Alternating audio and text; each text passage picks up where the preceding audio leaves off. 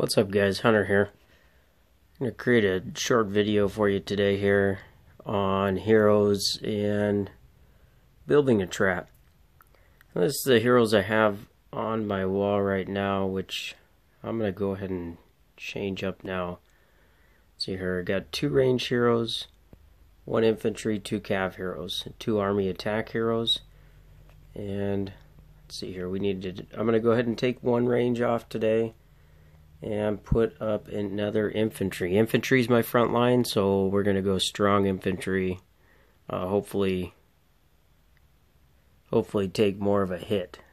If I was to build a trap, this is probably what I would go with, and tell you why. It gives me more infantry and helps out with the cav, and I'm heavy on range, so range isn't super important. Now, getting these to gold, guys, you gotta log on once or twice a day and go through and use this stamina every chance you get, so it's not just sitting there, backfilm. I think I'll go to my other account here in a minute. I think you could get all these heroes to gold in probably maybe 6 months without even paying a dime. And if you wanted to invest some money, it would be a little bit faster. Buy some brave hearts. Let's see here. What was I going to show? Oh, guys, I got a couple questions on what formation you should go in as far as attacking and defense and stuff like that. And I want to go over this. It doesn't matter when you build a trap, really, what phalanx you should go in. I mean, you can use cav. I like to go with infantry because infantry gets there, the cavs catch up, and then the range is hit, and it all kind of seems like it hits at the same time. If you do use cav, the cav is going to get there way ahead of your infantry, so it's going to take a while. Let's see here. If you do that, I'll show you what I mean here. If we do cav, and this guy's got infantry defense. Now watch the cav jump way out in front, and they're going to be attacking before anything ever gets there. And look how, if you have the infantry in the front, cavs are going to hit about the same time infantry hits there. Now cav formation could be good for you also. People were asking if they could run cav phalanx. It would be fine. Especially if somebody attacks you in infantry phalanx, you're going to destroy them. But like I said, I run infantry so everything hits at the same time. If they do cav phalanx against my infantry phalanx, I usually end up winning because I'm strong with the archers. Well, I don't usually. I win every time on that. But because I have so many archers, I can take out their cavs very quickly.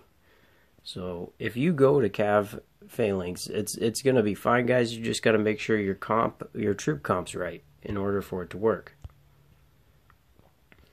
Other thing I wanted to talk about is, let's see here, we had some questions, but we're going to go over how many troops you can have in order for a trap to work. Now, we're going to go way back here, and I still have all gold heroes. Let's see here. Right here I have 10 million troops. I know back here I'm going to have some losses. I thought I'd have... If you have around 5-6 million troops, you can still trap people, guys. It's gonna work. I don't think I have any reports under 10 million troops. I would shoot for 10 million troops, guys. It seems to be the trick. But yeah, I don't have any reports under 10, and 10's a good place to shoot for a goal to start trapping. But you can trap, like I said, around 5 million troops. You're just not going to trap most people's leaders is all. They're going to have a march back, and their leader's going to get away, which isn't a big deal. You're still killing a ton of their troops, and if you have a T2 front line, you probably won't lose any troops. Okay, let's pull up this other account. So I think this account's going on about 4 months, maybe right around there. I should have wrote it down so I could have kept track for you guys. But let's go to the heroes. Now this is logging on every day. And I'm doing heroes with construction and research, as you can see, and gold production, because we're going to need gold here in a little bit.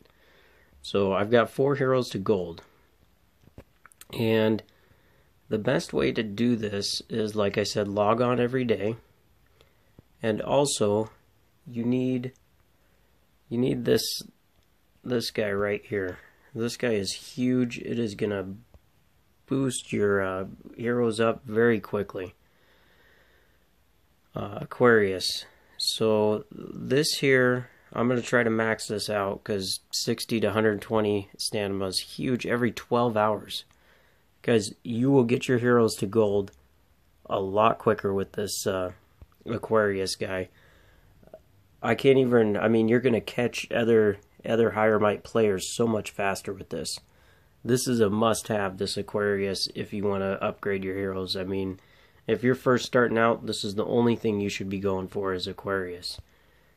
And right now, I can't remember, mine produces, let's see here, 45 to 80 stamina, which is sweet. I mean, that's pretty awesome. And I think close to getting this guy maxed out as far as research. Familiar level 55.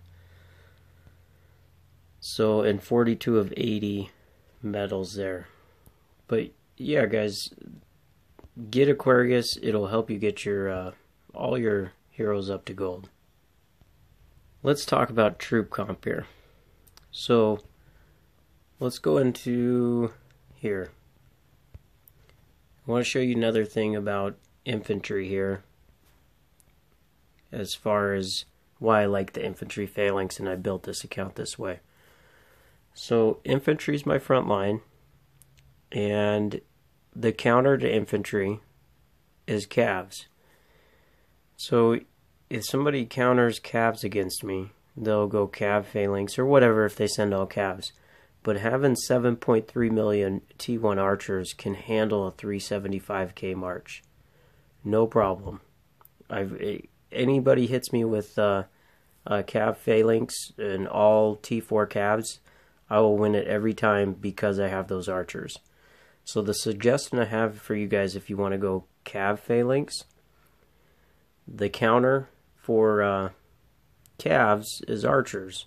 So what you need to do is you want to make sure your grunts, or if you're building gladiators, but I would build T2 calves if that's going to be your front line, and then everything T1. So grunts, you're going to want to shoot for 6 or 7 million, so you can blow through their T4 archers right away when they get there. I think you'll suffer more losses because your calves are going to be getting hit right away, but it will still work as if you use T2 calves, reptilian riders. So now if you want to do archers as your front line, and again I recommend doing sharpshooters as your front line, T2 sharpshooters as your front line, build in 1 million T2 sharpshooters. And then the rest needs to be T1 if you want to be an effective trap, because your might will get too high if you do all T2. So if you do sharpshooters, the counter for sharpshooters is infantry. So if somebody sends a full infantry march, you need to be able to take that out right away. And if I could build another trap, I would pick sharpshooters as my front line. And then I would build 7 million T1 grunts. The reason being, if they send a full T4 archer march at you, that 7 million grunts, or 7 million plus grunts, will take out those T4 archers with no problem. So whatever you pick as your front line, I would pick your next heavy troop type to be the counter for the counter of your front line, if that makes sense. So sharpshooters, the counter is infantry. So make sure you have enough calves to take out those infantry right away. I hope that makes sense for you guys. I based my trap account off of that with the infantry and went heavy archers. And it seems to be working, because if anybody sends T4 calves to me, I eat it no problem. It is very quick. So I hope this helps you guys out as far as wall heroes go. If I was going to do wall heroes, this is exactly what I want. If you're going to build an account like mine, I would go exactly like this and get these wall heroes up, and no other wall heroes to gold. Especially if you're pay to play, do not spend or upgrade each hero because it's going to add more might. So that's what the wall heroes I would go. And guys, if you're fresh building a trap, I would go T2 sharpshooters as your front line, and I would build 1,000,000 of them, and then I would build probably 7,000,000 T1 grunts, and then another 3,000,000 T1 calves. If I was going to do something different, that's what I would switch it up. And then you would also have to switch your wall heroes up a little bit because you want a little help with your front line. But I think with that formation there, I don't even think the infantry with... Let's see here. No, I said 7. If you're going to do archers, you got to counter your counters, so you need 7,000,000 T1 calves to take out the infantry before the infantry gets to your front line. And I think that would destroy people because 7,000,000 T1 calves will take out their infantry so fast. I really do. I just want to run a replay on, or show you guys a drill on that. So let's say this isn't going to be accurate because the troop numbers aren't right, but watch how this hits.